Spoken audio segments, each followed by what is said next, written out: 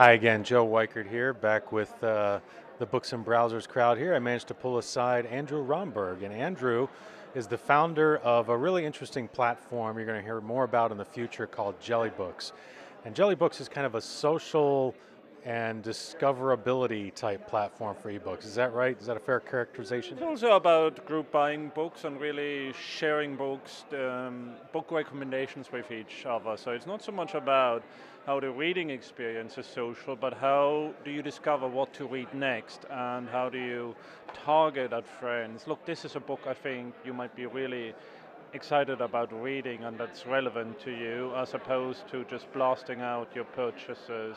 Oh, these are the books I've bought. So really make directed recommendations, directed sharing of what you have read as opposed to how to share your annotations or other things during the reading process.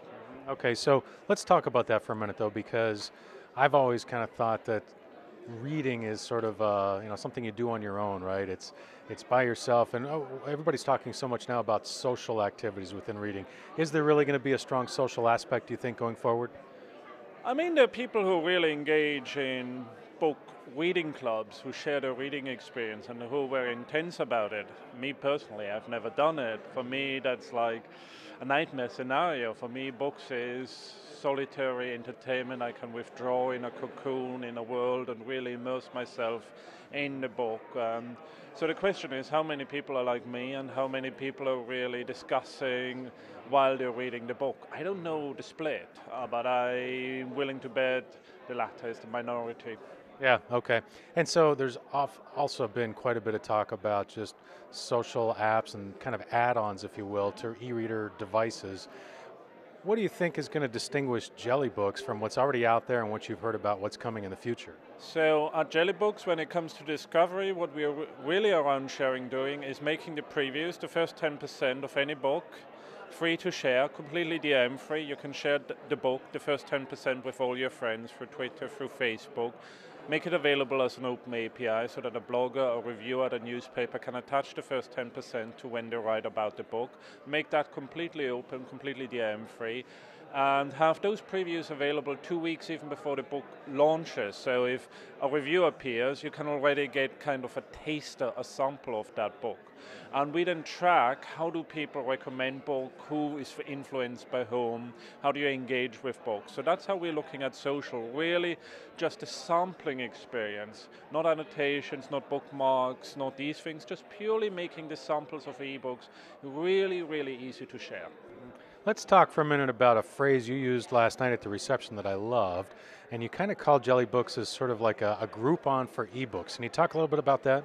Sure, so the whole idea around jelly books, where the name comes from, is jellies are these fun, colorful treats that you're meant to share with your friends, and it's joint experience. So for us, the treats are ebooks, and we try to make the experience of finding your next ebook to read a really fun, easy, colorful experience, and also to offer sweet deals. So basically, you can get even top-level books at a half price if you together with your friends buy them as a group, but also you share them with friends, so you encourage others, this is a great read that you all together would like to buy. So yeah, we shared some of the early elements of Groupon, when Groupon was more about the group aspect, the advocacy, that you only got the discount as a group, and emphasized those for ebooks.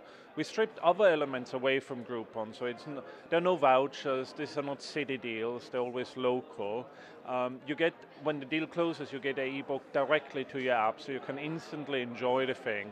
So there are things that makes it very, very different, but this group level, this very short period, instantaneous element, that we did take and say, how do we adopt it? I mean, Groupon has been copied a lot for services, restaurants, all the like. There's probably very, very few examples where it's used for digital media. So we're not the absolute first, but it's still very new territory to apply it to digital media, where it really, really works well, because if something's popular and the deal can really encourage a lot of people to discover, offer to discover a book, it should potentially really, hopefully, work well. So, Jelly Books currently in development. Can you speculate on when we might see it launch? Hopefully before the London Book Fair after New Year, as soon as possible. UK first, we'll try it there.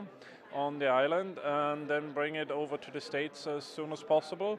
The publisher's on board, so we know we can do it in the States and in a couple of other countries. But getting the sharing and the discovery process really simple is quite hard. So Oh, I'm taking sure. us time. Yeah, yeah. All right. Well, I'm looking forward to it, though. So, Oh, I'm looking very much. Thanks for checking it out and thanks for the interview. It's yeah, been a no, pleasure. thank you, Andrew Rhomberg.